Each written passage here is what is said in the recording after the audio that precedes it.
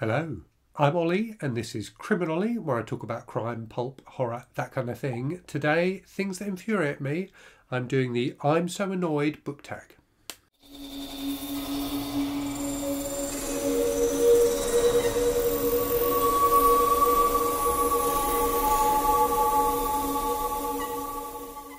So I haven't done a book tag for a while, but they are always really fun. If you don't know, a book tag is basically a series of questions that booktubers ask each other about bookish topics.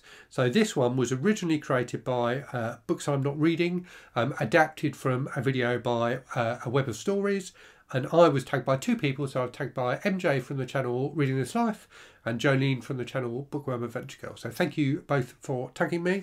There are 11 questions, the final one of which is to tag some people.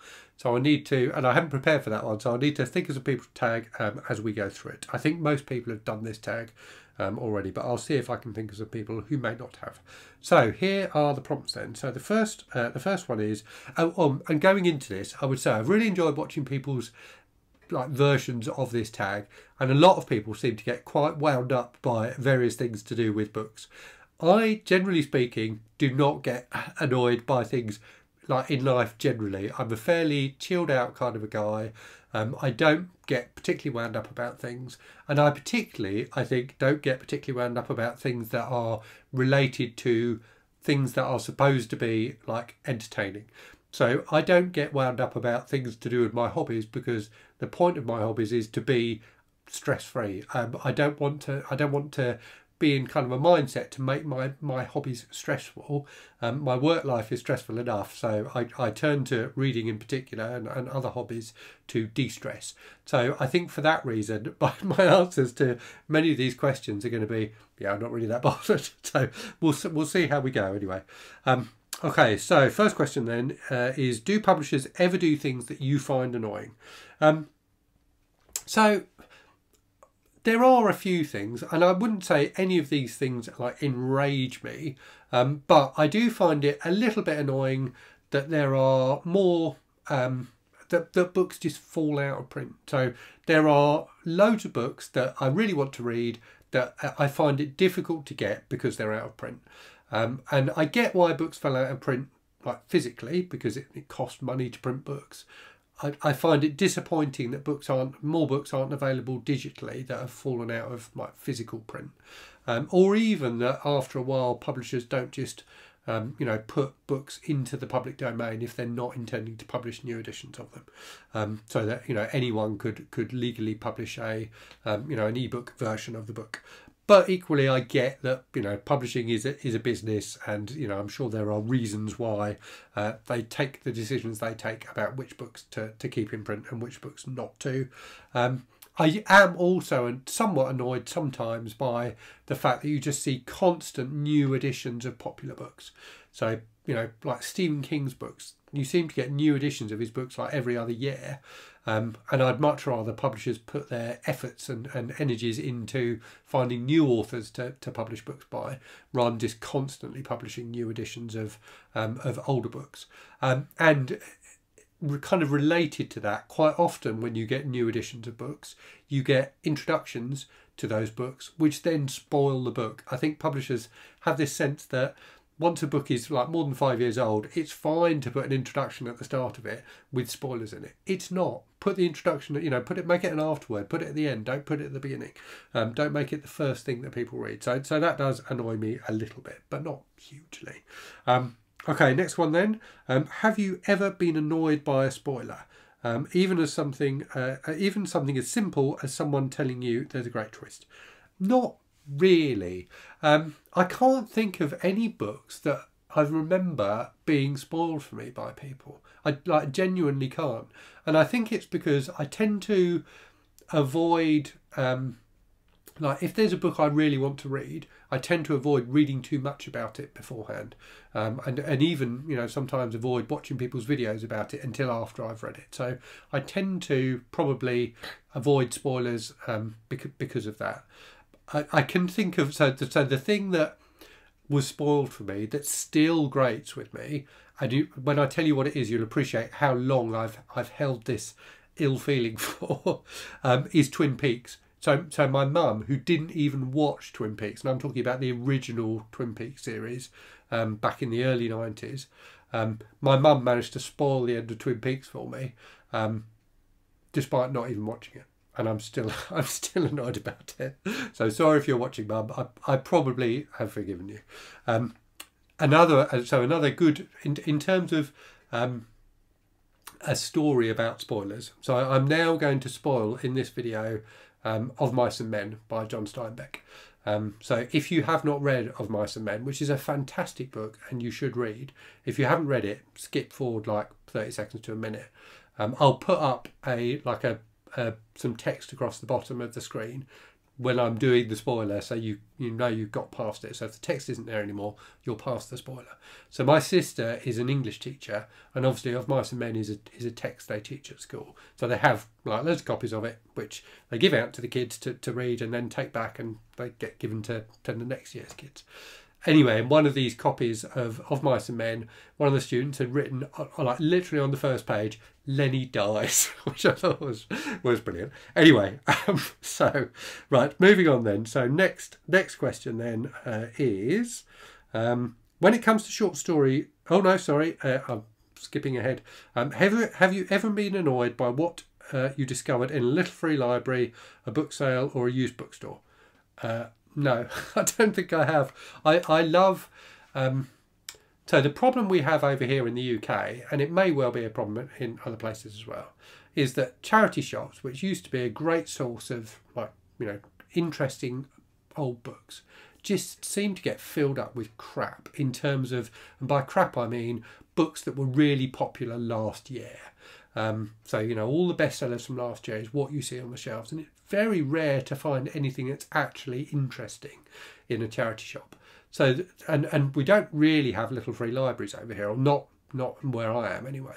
The thing I delight on, the place I find like great stuff sometimes, is in those little charity book sales you get at places like railway stations, in doctors' surgeries, in supermarkets sometimes. So just a table with a load of books on it and like an honesty bucket to put money in.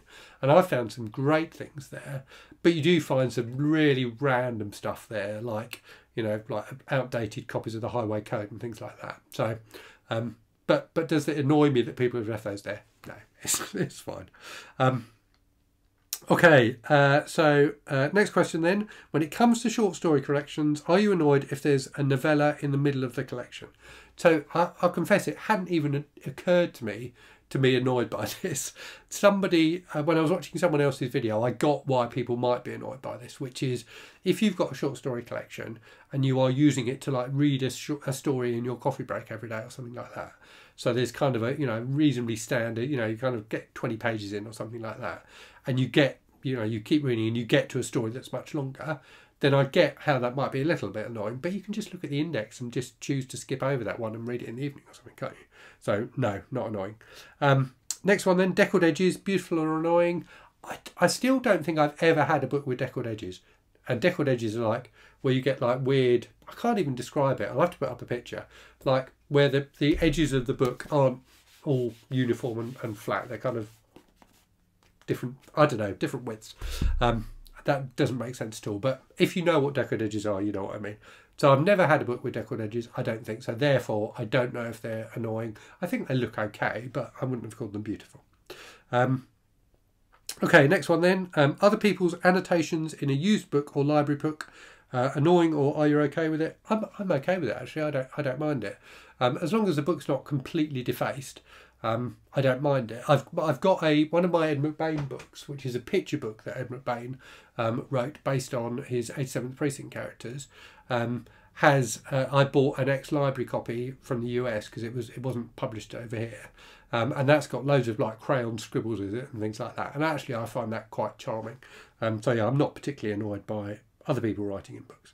If I bought a new book and someone had written it, that might be different. Okay.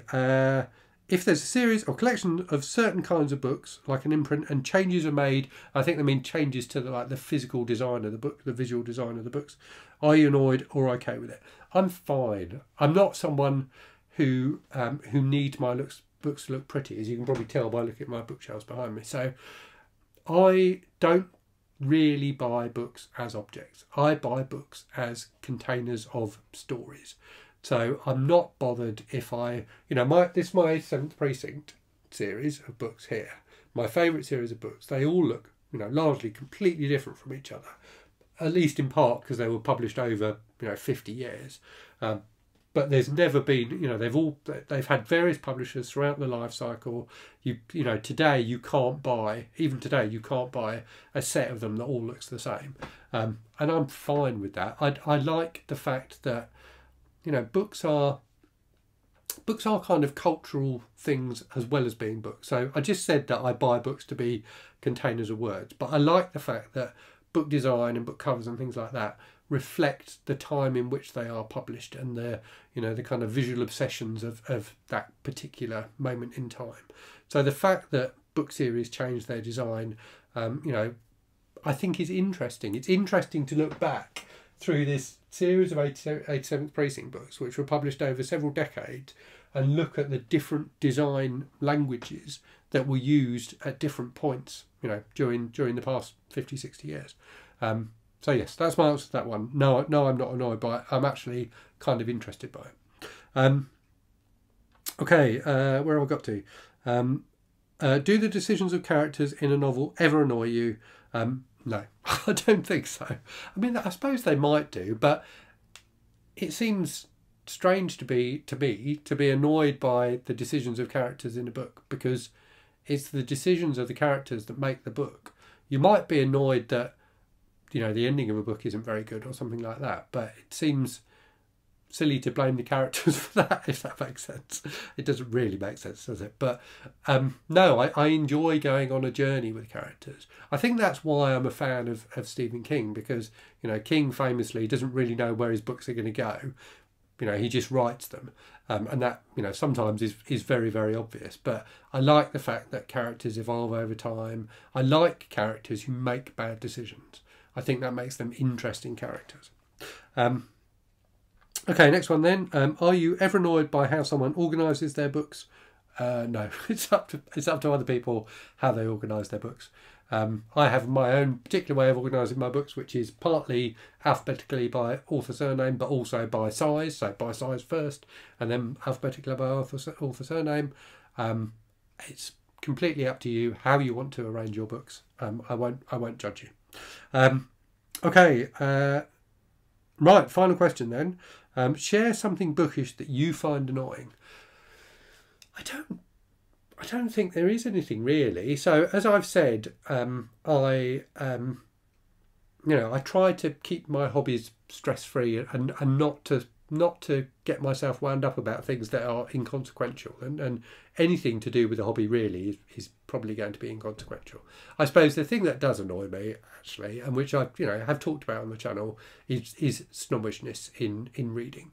So I think everyone reads different books, everyone likes different books, everyone has different requirements from books. Everyone, goes into, picks up a book for something different, for a different form of entertainment, for a different form of, information or education or whatever. So I do dislike snobbishness in books, in like bookish circles, and I think you do see it sometimes in, discussions of books on BookTube and other places. So that is one thing that does annoy me, generally speaking, in bookishness, but I try to just, not worry about it, because life's too short, isn't it? Okay, so finally then, take some other people. Golly, so like I say, I think a lot of people have done this tag. So I'm gonna randomly tag some people, and hopefully you haven't done the tag, but if you have, no worries, and if you haven't, no worries, you don't need to do it. So I'm going to tag Randy Ray, the Literate Texan. I'm going to tag Sarah from the Bookish Knitter, and I'm going to tag Duncan McCurdy. So that was my my attempt at doing the I'm So Annoyed book tag. Do let me know in the comments if you're annoyed by any of the things, if you're annoyed by this video, or if you have particular opinions on any of the questions. And as always, thank you very much for watching. Hope you're safe and well out there. Hope you're reading good stuff, and I'll speak to you again very soon. Cheerio.